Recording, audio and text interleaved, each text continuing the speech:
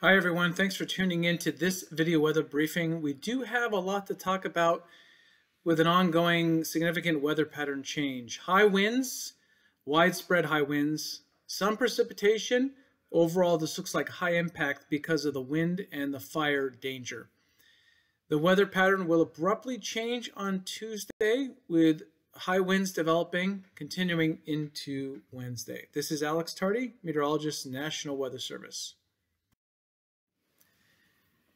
Here are the highlights. A red flag warning is in effect, upgraded from a fire weather watch for Orange County, Inland Empire, and San Bernardino Mountain foothills. Why? Well, we've seen 2 weeks of very dry air and continued weak Santa Ana winds.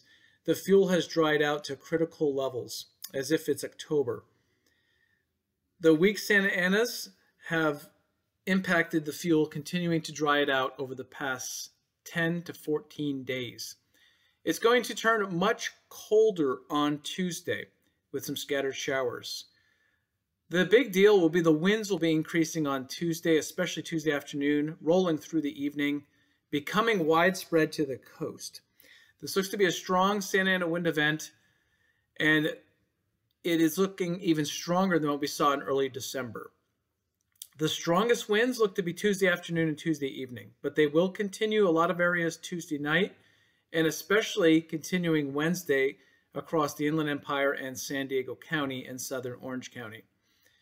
Now, we do see some precipitation potential, some scattered showers with the main cold front Tuesday night, but then precipitation comes up from the south, drawn up from the south, from the Baja area, tropical moisture, and that wraps up into the deserts and up to the mountain crests. It doesn't look like much of that will make it to the coast, however. With the wind, we'll also see much colder nights starting as early as Tuesday night and rolling through the week. This weather system does open the door for potential for another storm on Friday, Saturday. That's a more traditional storm, Pacific storm coming in off the ocean. It'll have onshore winds, not Santa Ana winds. And this active weather could continue even early next week. The fuel moisture has really dried out. So just in the past 2 weeks, we've seen all types of fuels just plummet to now near record levels. Why? The weather pattern has been relentless Santa Ana winds, even though they've been mostly weak over the past 2 weeks. We had some really hot record temperatures last Friday and Saturday. That combined with the Santa Ana winds have brought us to now levels that as if it was October rather than January for our fuel conditions. So very critical. Where's the wind going to blow? On Tuesday, the winds will be developing and developing rapidly as the cold front moves through from the north. We're going to see wind gusts become widespread, gusting 40 to 60 miles per hour, even to some of our coastal corridors as shown here. Everyone will see at least some wind gusts of 35 to 40 miles per hour. Our wind-prone areas, well, they'll see wind gusts exceeding 70 miles per hour as shown here in some of those deep red and purple shade. Now, what about on Wednesday? Well, the winds are going to continue Tuesday night, as mentioned, and really through Wednesday evening. The winds will be strongest during the daylight hours on Wednesday and focused over SanDiego County. That's when we could see some wind gusts in SanDiego County continuing to reach near 50 miles per hour, even in coastal communities such as the I-15 corridor, all the way down to the I-5 corridor. The wind's not going to go away in Orange County, nor will it in the Inland Empire or the high deserts as shown here. Continued windy conditions. The least wind, well, that'll be over the inland areas such as our deserts, lower deserts. Wind's going to even blow across our ocean waters, making for rough conditions over our seas. Here's some model forecast winds. Winds really pick up mid-afternoon on Tuesday, where they're going to become widespread. And even eventually, by late in the afternoon, blowing across the ocean. I'm going to highlight the change. Take a look at what happens when the strong cold front comes through mid-afternoon on Tuesday. Almost no wind over the ocean waters to strong winds over the ocean waters late Tuesday afternoon. Abrupt.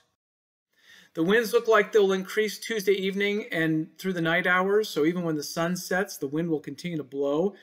Some areas will relax a little bit, like parts of the Inland Empire. Most areas, though, even to the coast and over the ocean waters, you'll continue to see some dangerous winds, where sustained winds will be 30 to 40 miles per hour, as shown in red here, with stronger gusts. Some of our wind-prone areas getting gusts to 80 miles per hour. Even on Wednesday, the wind will not decrease over all areas. We'll see some decrease over LA and Orange County, but the wind will continue to blow all the way to the ocean across San Diego County, really basically from San Bernardino all the way down to SanDiego. Sustained strong winds will continue, so high impact. Deserts, catching a break in the lower deserts, but winds continuing, easterly winds continuing in the high deserts. We're going to have some precipitation in the form of rain and snow. I think some of it will be some showers with the cold air coming in Tuesday and Tuesday night, scattered showers. But the primary precipitation is going to come up from the south and spread into our desert areas. So while the deserts aren't seeing much of the Santa Ana wind as usual, they will be seeing the precipitation. And because it's going to be cold, a lot of this precipitation is going to form as snow above 4,000 feet with several inches above 5,000 feet in our mountain areas. Favored areas will be the eastern slopes. That is the opposite slopes of a normal precipitation pattern. Very little precipitation making it to the coast. Here's a look at the snowfall. Several inches as painted here in the light and darker shaded blue. I think the area with the most snow, that'll be up in the Big Bear area. But you're also going to see some significant snow accumulating, even in Idlewild and Mount Laguna. What's causing this? Our current weather pattern is shown on the left-hand side. Believe it or not, a storm system's moving overhead as we speak, even though there's very few clouds. A bigger storm will cut down from Utah, coming in from the east, northeast, and it'll park over San Diego by Tuesday morning. And it'll also cut off from the main jet stream, as shown here, painted in the red line. This system will do two things. It'll develop a surface low pressure area or strong pressure gradient, i.e. wind, by Tuesday afternoon and Tuesday night. That'll be the focus for blowing those strong winds across central and southern California. The other thing it'll do is, as the jet stream breaks away from the main portion of the Pacific jet stream, it draws moisture, tropical moisture, up from the south. Yeah, we've seen that scenario already this year, even on Christmas Eve when we had rain and a Santa Ana wind. Well, this is similar. It'll draw moisture up from the south and push it into the deserts on Wednesday. Now, what happens when this storm leaves Wednesday night and Thursday? Well, it looks like another storm is on its heels, so this basically opens the door for the storm track. Another storm will arrive. It appears on Friday, and it'll continue into Saturday. More of a classic storm, but it is targeting and favoring Southern California with its track. So that means widespread precipitation and, yes, mountain snow. No Santa Ana wind, but onshore winds. Another storm is even likely to affect us early next week, as shown on the right-hand side. So the bottom line is this powerful Santa Ana wind and this unusual storm track setting up on Tuesday, Wednesday, with a storm coming in from our northeast, not over the ocean, coming from land. That opens the door, though, for a more traditional storm coming in, albeit focused on Southern California, late in the week and early next week. Here are the highlights for your location. Everyone is going to see wind with gusts at least 40 miles per hour to potentially even 60 miles per hour in our valleys and coastal areas. Wind-prone areas, our corridors, will have wind gusts over 60, perhaps even our windiest locations over 80 miles per hour. Now, who's affected? It's going to be all the corridors, not just the typical ones, but all the way down to the 405 and the I-5, all the way down to the I-15, including the I-8 corridor. So we're looking at wind potential of 40 to 50 miles per hour for cities like Escondido, Alpine, Irvine, places that occasionally see wind, but in your average Santa Ana wind don't see much. So the bottom line is widespread Santa Ana winds developing on Tuesday peaking Tuesday evening, continuing through Tuesday night, and a resurgence, especially over SanDiego County, on Wednesday.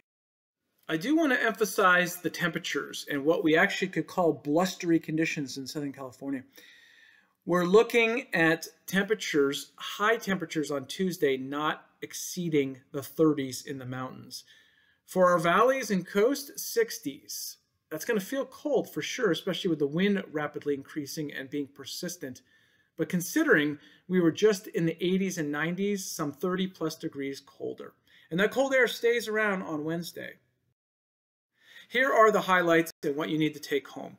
Continued dry Santa Ana wind flow. It's going to rapidly increase and become widespread on Tuesday. Not the typical Santa Ana winds that just affect the canyons and passes in other areas. Widespread winds. The peak winds look to be Tuesday afternoon and evening, but we're also going to see a peak during Tuesday night in some areas, and shifting into SanDiego County, another resurgence of wind on Wednesday.